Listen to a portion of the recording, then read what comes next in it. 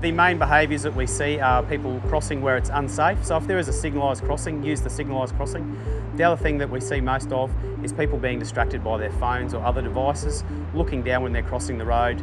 That means they're distracted from crossing the road safely. They might not see cars, cyclists, other road users on the road at the time when they're trying to cross. As a pedestrian, it's important to remember that drivers may not always see you. They might be looking elsewhere. They might have headlights in their eyes, especially if it's night time. They might not be looking for you at the time. They might be distracted by something else. As a motorist, it's advisable that around areas where there are pedestrians to go a bit slower. So for example, entertainment precincts or hotels at night, and during the day at schools and pedestrian crossings where there will be large groups of pedestrians, just slow down and take a little bit more care.